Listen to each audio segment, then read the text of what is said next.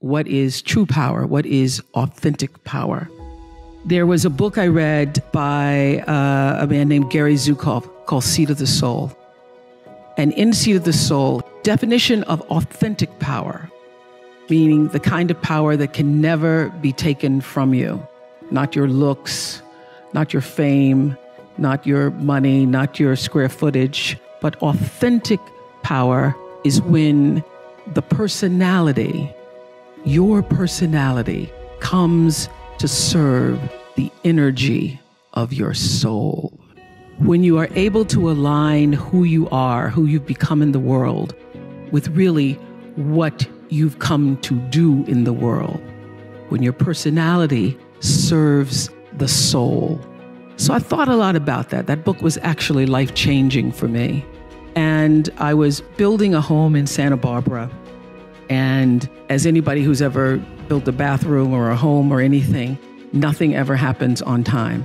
And it was 2002 and we're supposed to be finished and it wasn't finished. And I was like, I can't wait to get in my house and I'm finally going to have a great Christmas and I'm going to do the kind of Christmas that I dreamed of from the Currier and Ives, cards. So I'm going to have the wreaths on the door, but I didn't have a floor. So it's a little difficult to do that. So I started to think, if I can't do that Christmas, well, what am I going to do for Christmas? My house isn't even ready, and what can I do? So I started, as I was walking around through the trees, sitting under that tree, because my favorite time is to be alone with my thoughts.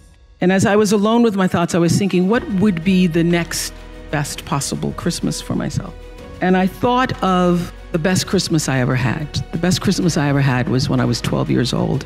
My mother was on welfare. I was living with my mother and a half-brother and sister in Milwaukee. And my mother called me, the oldest, into a room to say, we won't be having Christmas this year. I said, we won't be having Christmas? What about Santa Claus? There is no Santa Claus. I had already figured that out, but okay.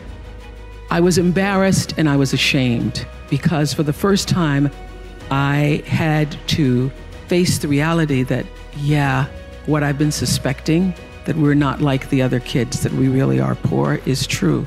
So we're not going to have Christmas and there is no Santa Claus. My first thought after being embarrassed and ashamed was, what will my story be? What am I going to tell everybody when we go back to school and they're showing their toys and I don't have anything to talk about? What am I going to do? I'm not going to go outside tomorrow when everybody's out in the yards, in their yards, showing the toys they got for Christmas. I'm going to stay inside.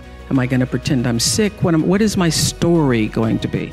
Well, late that night, some nuns showed up at our house and they brought a basket of food and they brought toys for my brother and my sister.